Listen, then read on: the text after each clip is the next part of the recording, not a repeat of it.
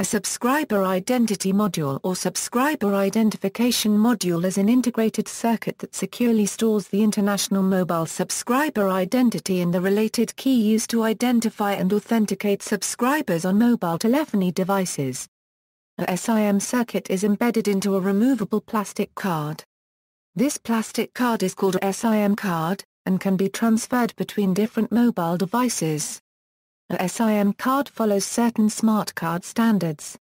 SIM cards were first made the same size as a credit card.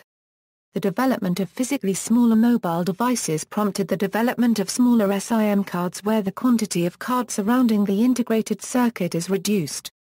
A SIM card contains its unique serial number, international mobile subscriber identity, security authentication and ciphering information, temporary information related to the local network, a list of the services the user has access to and 2 passwords, a personal identification number for ordinary use and a personal unblocking code for PIN unlocking.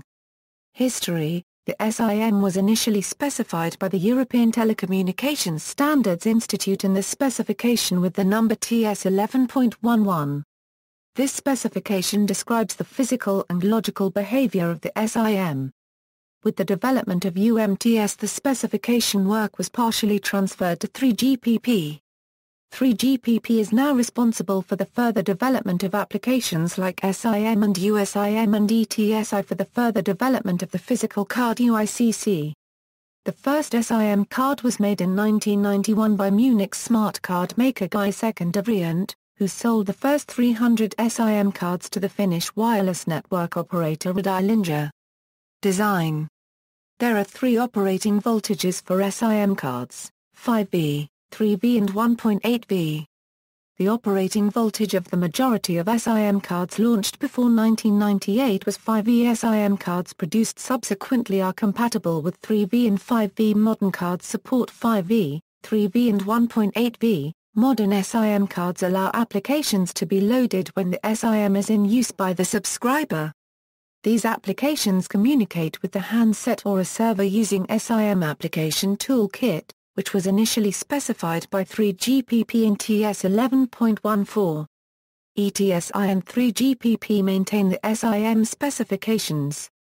The main specifications are ETSI TS 100-223, ETSI TS 100-241, ETSI TS 100-588. and ETSI TS 131-111. SIM Toolkit applications were initially written in native code using proprietary APIs. In order to allow interoperability of the applications, Java Card was taken as the solution of choice by ETSI. Additional standards and specifications of interest are maintained by Global Platform. Data: SIM cards store network-specific information used to authenticate and identify subscribers on the network. The most important of these are the ICC-ID, IMSI, authentication key, local area identity and operator-specific emergency number. The SIM also stores other carrier-specific data such as the SMSE number, service provider name, service dialing numbers, advice of charge parameters and value-added service applications. SIM cards can come in various data capacities, from 32 kilobytes to at least 128 kilobytes.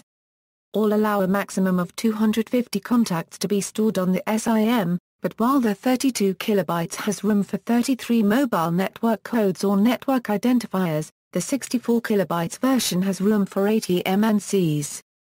This is used by network operators to store information on preferred networks, mostly used when the SIM is not in its home network but is roaming. The network operator that issued the SIM card can use this to have a SIM card connect to a preferred network in order to make use of the best price and/or quality network instead of having to pay the network operator that the SIM card saw first. This does not mean that a SIM card can only connect to a maximum of 33 or 80 networks, but this means that the SIM card issuer can only specify up to that number of preferred networks. If a SIM is outside these preferred networks, it will use the first or best available network. ICC-ID: each SIM is internationally identified by its integrated circuit card identifier. ICCIDs are stored in the SIM cards and are also engraved or printed on the SIM card body during a process called personalization. The ICCID is defined by the ITUT recommendation E118 as the primary account number. Its layout is based on ISO IEC 7812. According to E118, the number is up to 22 digits long, including a single check digit calculated using the LUN algorithm. However, the GSM Phase 1 defined the ICCID length as 10 octets with operator-specific structure. The number is composed of the following subparts: issuer identification number, maximum of 7 digits, major industry identifier, 2 fixed digits, 89 for telecommunication purposes. Country code, 1 euro 3 digits, as defined by ITUT recommendation E164. Issuer identifier, 1 euro 4 digits. Individual account identification number. Its length is variable, but every number under 1 IIN will have the same length. Check digit, single digit calculated from the other digits using the LUN algorithm. With the GSM Phase 1 specification using 10 octets into which ICCID is stored as packed BCD, the data field has room for 20 digits with hexadecimal digit F being used as filler when necessary. In practice, this means that on GSM SIM cards there are 20-digit and 19-digit ICCIDs in use, depending upon the issuer. However, a single issuer always uses the same size for its ICCIDs. To confuse matters more, SIM factories seem to have varying ways of delivering electronic copies of SIM personalization data sets. Some data sets are without the ICCID checksum digit, others are with a digit.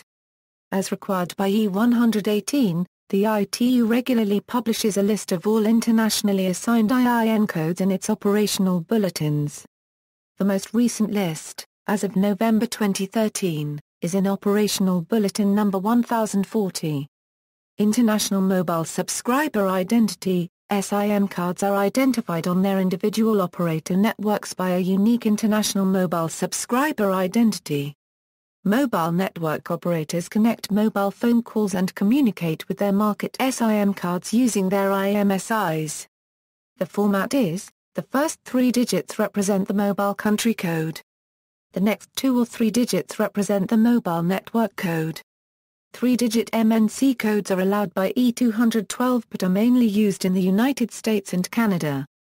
The next digits represent the mobile subscriber identification number.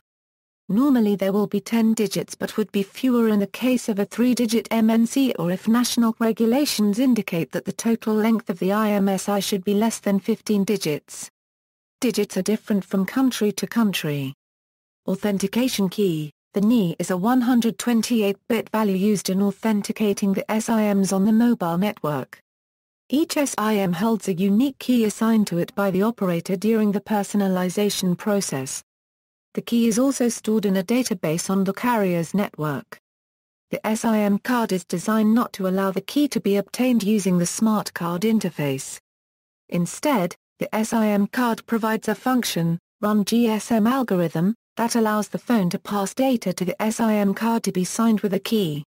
This, by design, makes usage of the SIM card mandatory unless the key can be extracted from the SIM card, or the carrier is willing to reveal the key.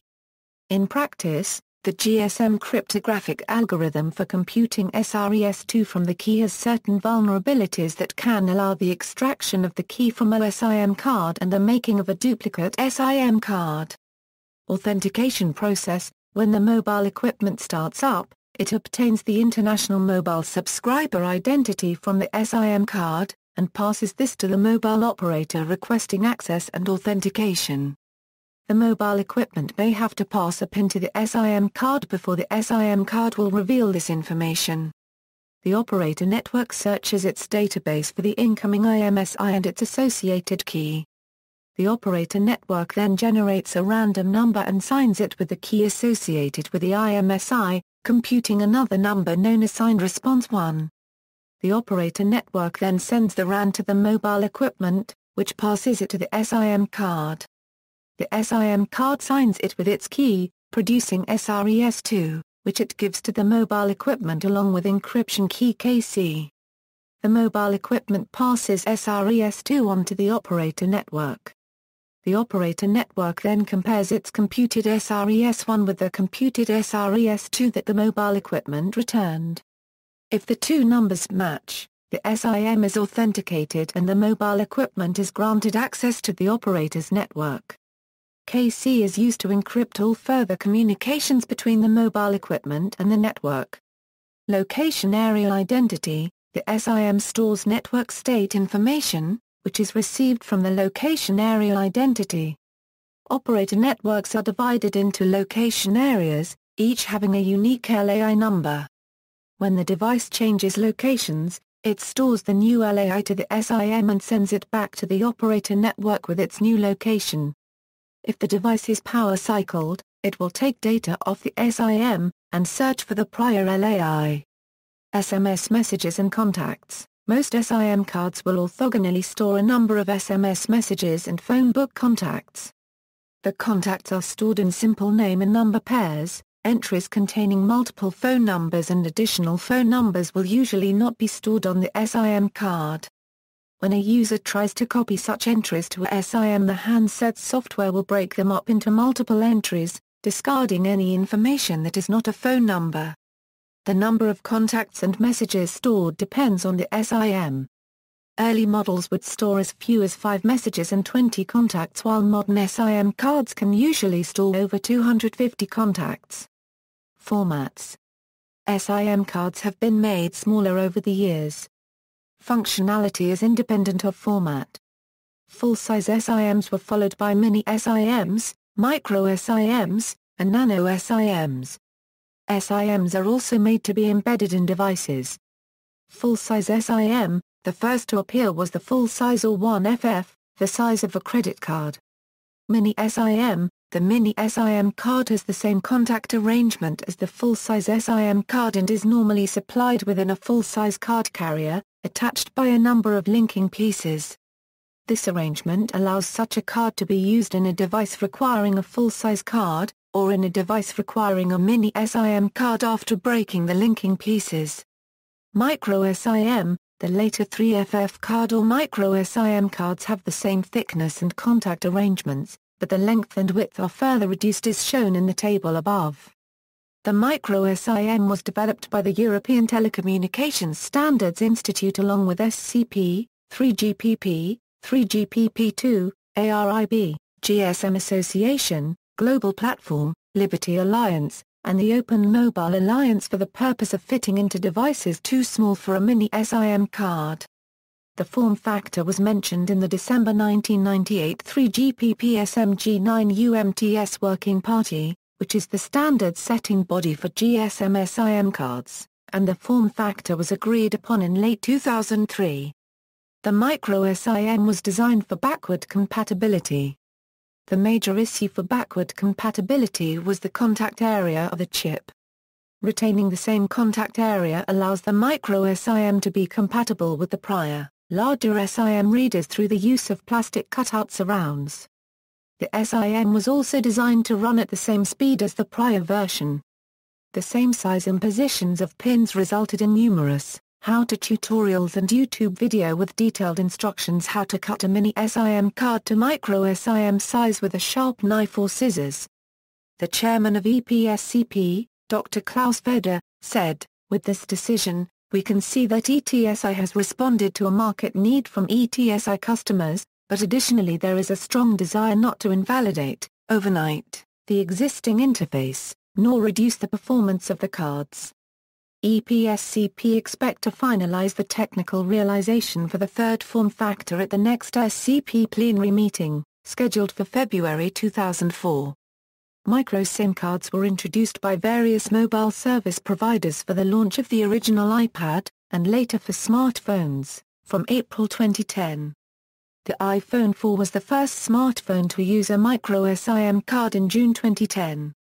Later the Samsung Galaxy S3 per second 4, various Nokia Lumia handsets, the Nokia N9 and the Sony Xperia followed. Nano SIM, on October 11, 2012, mobile service providers began selling the NanoSIM or 4FF to their mobile users in various countries. The NanoSIM measures 12.3 AA, A8.8 AA, A0.67 ohm and reduces the previous format to the contact area while maintaining the existing contact arrangements. A small rim of isolating material is left around the contact area to avoid short circuits with the socket. The 0.7 ohm thickness of the NanoSIM is about 15% less than its predecessor. 4FF can be put into adapters for use with devices taking 2FF or 3FF SIMs. The iPhone 5, released in September 2012, was the first device to use a nano SIM card. Embedded SIMs for M2M applications are available in a surface mount SON8 package which may be soldered directly onto a circuit board. The surface mount format provides the same electrical interface as the full-size 2FF and 3FF SIM cards, but is soldered to the circuit board as part of the manufacturing process. Indiana, M2M, applications where there is no requirement to change the SIM card, this avoids the requirement for a connector, improving reliability and security. In July 2013, it was revealed that Carson Knoll, a cryptographer and security researcher from Senior Labs, had discovered vulnerabilities in some SIM cards that enabled them to be hacked to provide root access. The cards affected use the data encryption standard which, despite its age, is still used by some operators. Cards using the more recent Advanced Encryption Standard or DDES standards are not affected. Among other risks, the hack could lead to the phone being remotely cloned or allow payment credentials from the SIM to be stolen. Further details of the research were to be given at Black Hat on July 31, 2013. In response, the International Telecommunication Union said that the development was hugely significant, and that it would be contacting its members. Developments: when GSM was already in use, the specifications were further developed and enhanced with functionality like SMS, GPRS, etc. These development steps are referred as releases by ETSI. Within these development cycles, the SIM specification was enhanced as well, new voltage classes, formats and files were introduced. In GSM-only times, the SIM consisted of the hardware and the software. With the advent of UMTS this naming was split, the SIM was now an application and hence only software. The hardware part was called UICC. This split was necessary because UMTS introduced a new application, the Universal Subscriber Identity Module. The USIM brought, among other things, security improvements like the mutual authentication and longer encryption keys and an improved address book. SIM cards in developed countries are today usually UICCs containing at least a SIM and a USIM application. This configuration is necessary because older GSM-only handsets are solely compatible with the SIM application and some UMTS security enhancements do rely on the USIM application. The equivalent of SIM on CDMA networks is the AUIM. A virtual SIM is a mobile phone number provided by a mobile network operator that does not require a SIM card to connect phone calls to a user's mobile phone. Usage in mobile phone standards: the use of SIM cards is mandatory in GSM devices. The satellite phone networks Iridium, Thuraya and Inmarsat's BGAN also use SIM cards. Sometimes, these SIM cards work in regular GSM phones and also allow GSM customers to roam in satellite networks by using their own SIM card in a satellite phone. Japan's 2GPDC system also specifies a SIM, but this has never been implemented commercially. The specification of the interface between the mobile equipment and the SIM is given in the RCRSTD 27 Annex 4. The Subscriber Identity Module Expert Group was a committee of specialists assembled by the European Telecommunications Standards Institute to draw up the specifications for interfacing between smart cards and mobile telephones. In 1994, the name SIMEG was changed to SMG9. Japan's current and next-generation cellular systems are based on WCDMA and CDMA 2000 and all use SIM cards. However, Japanese CDMA 2000-based phones are locked to the AUIM they are associated with, and thus, the cards are not interchangeable with other Japanese CDMA 2000 handsets.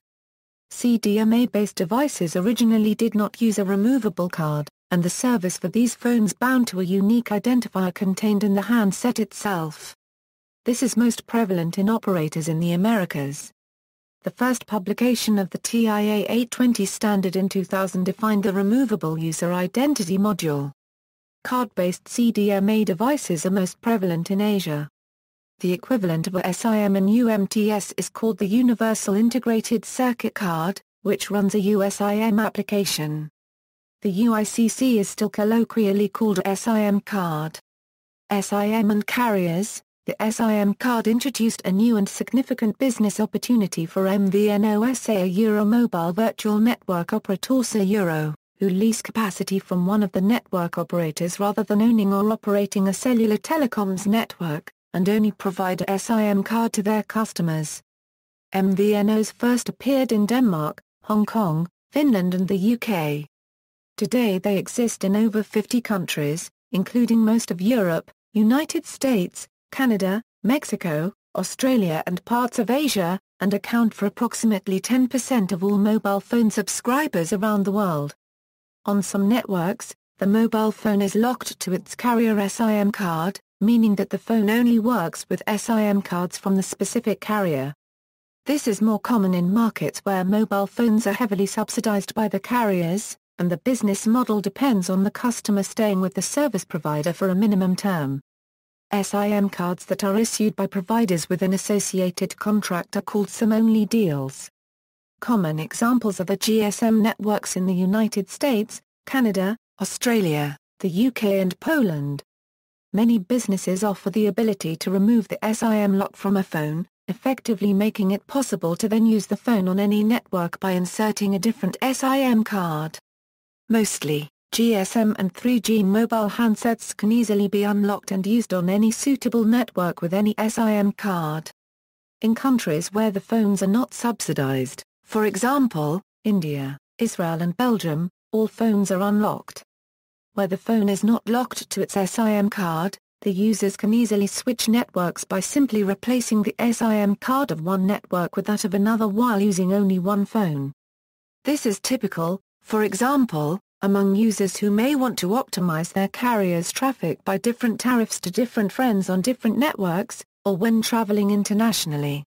See also, International Mobile Equipment Identity, GSM 03.48, SIM cloning, SIM connector, IP Multimedia Services Identity Module, WSIM, Mobile Equipment Identifier, VMAC, Mobile Signature, Single Wire Protocol, SIM Application Toolkit, Mobile Broadband, Tethering, Smart Card, SIM-only deals, references.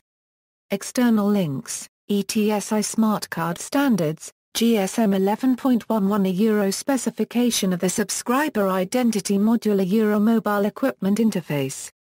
GSM 11.14 a Euro specification of the SIM Application Toolkit for the Subscriber Identity Module a Euro Mobile Equipment Interface, GSM 03.48 a Euro specification of the Security Mechanisms for SIM Application Toolkit, GSM 03.48 Java API a Euro API and realization of GSM 03.48 in Java, ITUTE 118 a Euro the International Telecommunication Charge Card 2006 ITUTE